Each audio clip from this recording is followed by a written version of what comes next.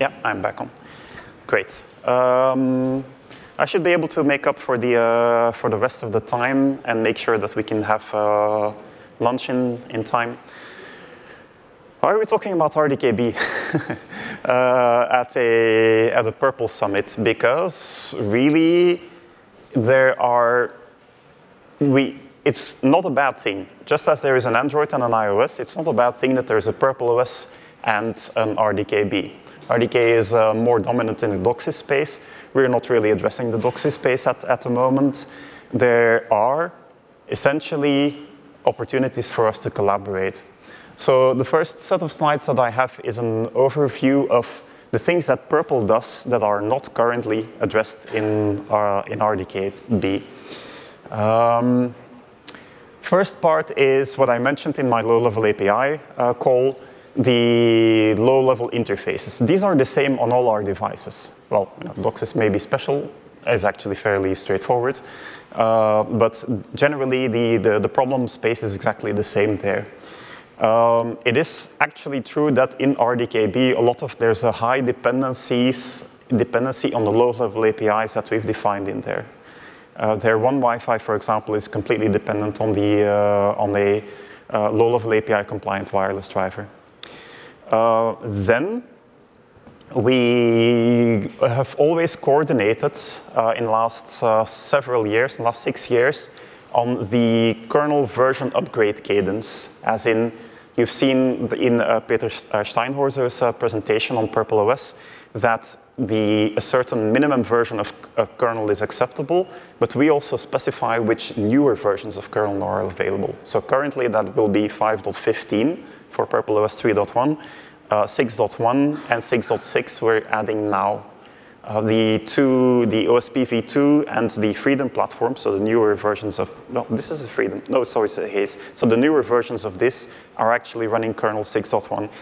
That's coordinated with the RDK world. The RDK guys line up on the same things. Now, then we have our reference platforms. There is no such thing in RDK-B. At the moment, they're fallen back to only using a Raspberry Pi. You can't really use that. You really need real silicon hardware, and that's what these are. And these devices will also run RDK-B, or at least the Freedom and the OSP v2 also run RDK-B.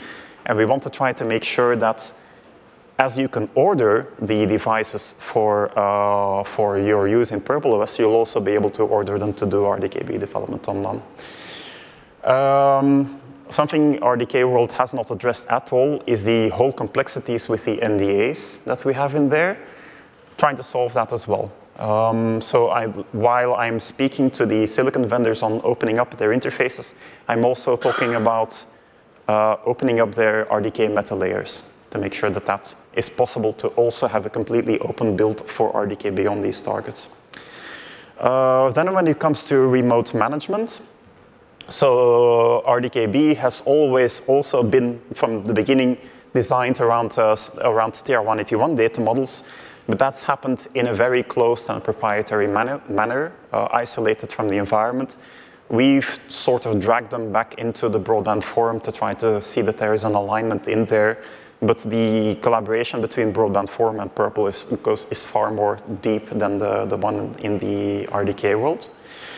The USB integration as well. There is a USB integration in RDK-B. It's a bit older and it's not as active, and the project is not as active. There is an opportunity for collaboration. And then when it comes to high-level API certification, that's essentially a service that tests if USB works properly and if all the data models therein are present and to some extent functional as well.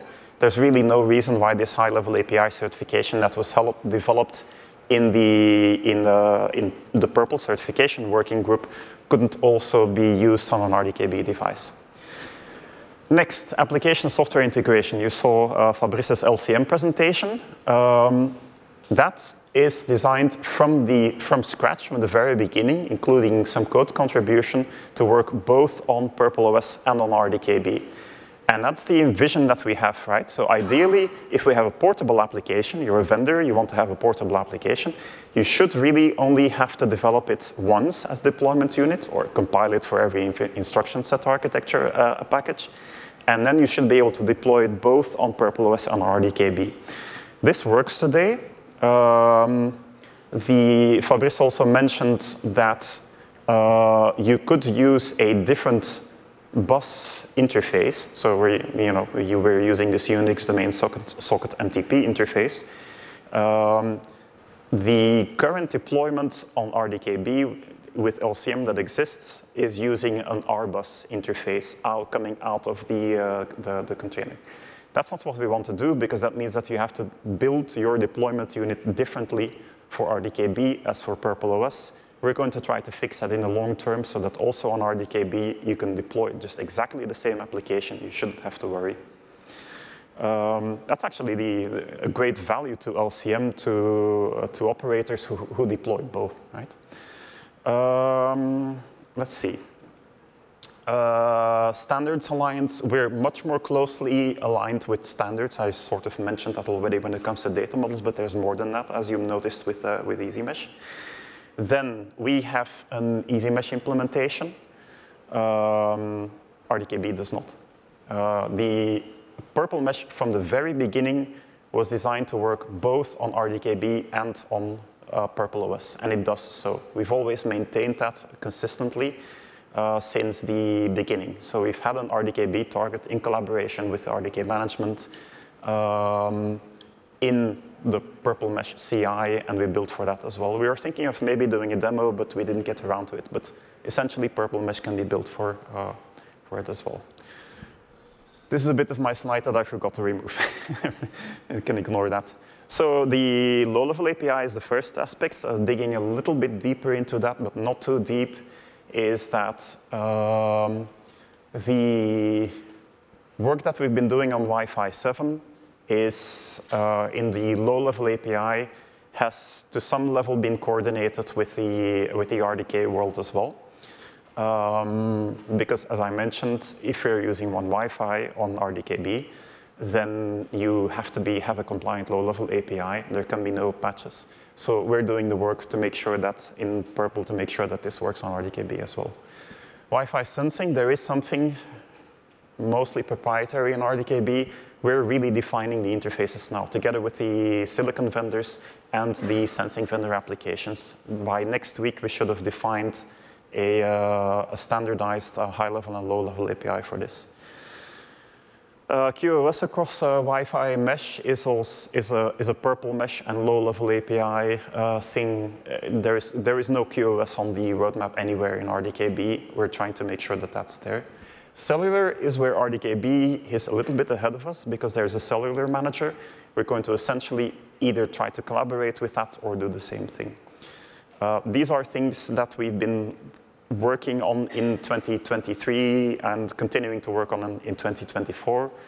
The rest, I think I'll skip it because it's just another slide. This essentially points out the same thing of the rules of the reference targets, where we are trying to do it not only for prpl OS, but also for RDK-B. Let's see. And then there's the rest of it. All of this other stuff, so we've already established the low-level API is common. This little block here in the middle, this Linux, it just says Linux. I deliberately did not put prpl OS on there because all of this can be RDK-B as well. I can tell you of an operator who's doing exactly this and following exactly this structure of using the secure manufacturing data, of using the standardized partition table layout. As mentioned, you can implement LCM in there. With the secure software image signature format and image can perfectly well work on RDK-B as well. And I, again, know of an operator that's already using the SW update mechanism that we're planning to use for that. And then the further steps of doing secure boot and potentially including a trusted execution environment with a crypto API that gives you access to a key in the manufacturing, in the encrypted key in the manufacturing data. As Evgeny said, for this slide, it's all tied together. All of that can work on RDK-B as well. There's absolutely nothing to any of this that is specific to Purple OS. So we're open to the collaboration with the RDK world, and I've already reached out on olive branch for collaboration. Now you would ask why? Well, to begin with, we're an open source organization. We are not competing against anybody else. There's no point to doing that. Secondly, the more vendors the more operators especially, and vendors we can get on our side, the more progress we get here. Because all of the stuff we're doing here in Purple is by funding and by collaboration. So if we get collaboration from the side of the RDK world as well, we're essentially growing the pool of people who want to work on this. The other aspect is for silicon vendors, this is probably much easier as well.